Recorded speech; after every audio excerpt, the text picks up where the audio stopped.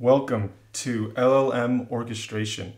Today and for the entire module, we will be covering RAG orchestration, particularly the data preparation side, where we ingest documents, we transform them, and then we eventually store them into a vector database.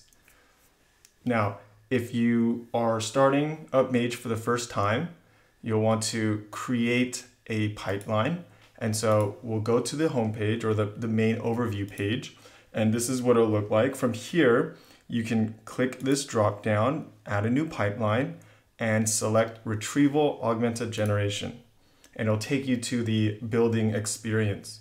Now, if you already have a pipeline that you've created, or you are coming back after saving your pipeline, you can go to the pipelines page that will list out all your pipelines.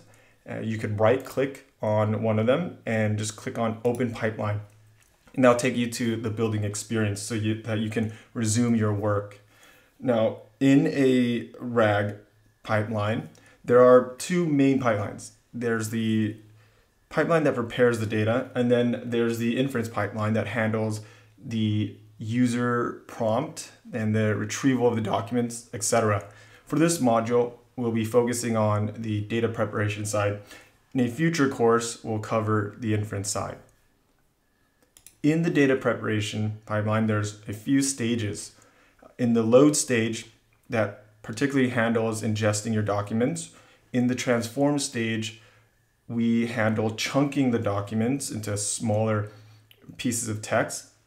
Then we tokenize those chunks, which prepares them for when we embed those chunks or those tokens. And then we save those embeddings as vectors in a vector database. We'll be using Elasticsearch as the vector database since that is something you are already familiar with from previous modules. Now, let's go ahead and get started.